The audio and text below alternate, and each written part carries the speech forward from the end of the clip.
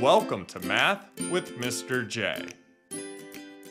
In this video, I'm going to cover the slope of a horizontal line. We will go through two examples, one where we find the slope from a graph and one where we find the slope from 2 points. Let's jump into number one, where we have a horizontal line graphed on the coordinate plane.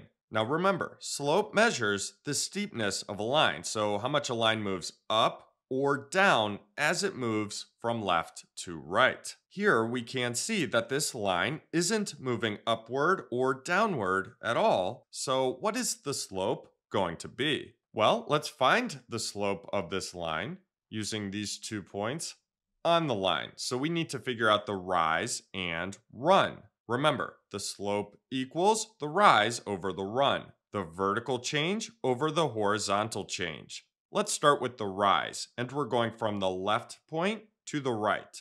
Well, there isn't any vertical change. The line just goes straight across. So the rise is 0. Now for the run, the horizontal change, we go over 1 unit, 2 units, 3 units, 4 units to get to the other point. So our run is 4.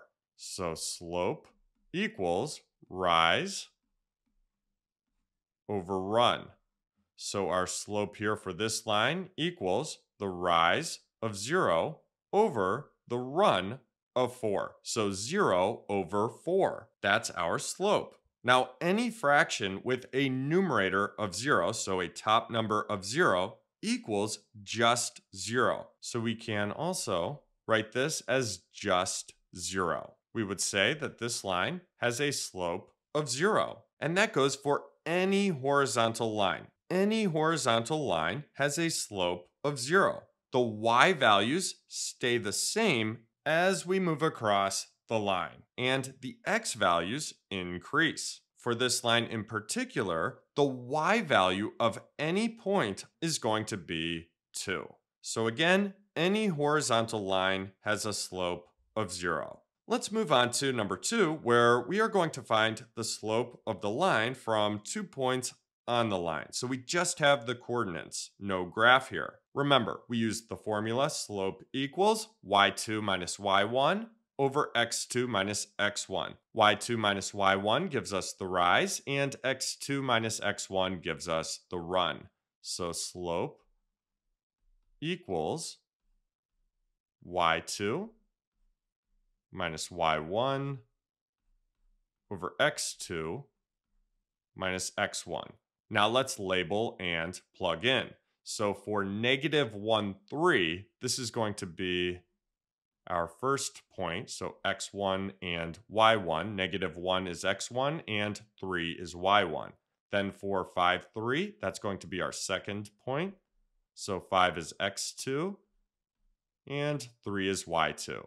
Now we plug in. So y2 is 3 minus y1 is 3 over, and now we need x2, 5, minus x1, -1. And I'm putting -1 in parentheses there just so it's clear we are working with a negative and it doesn't get lost next to that subtraction sign. And now we subtract.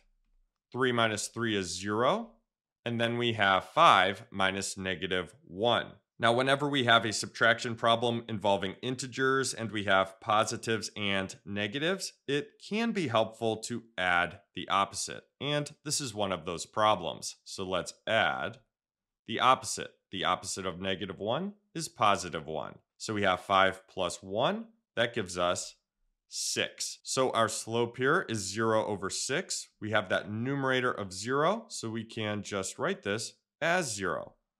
So we have a slope of 0 here. That tells us we have a horizontal line. And if we look at the coordinates here, we can see that we have the same y coordinate, 3 and 3. So there's no vertical change between these 2 points. So again, this is a horizontal line. So there you have it. There's the slope of any horizontal line. Any horizontal line has a slope of 0. I hope that helped. Thanks so much for watching. Until next time, peace.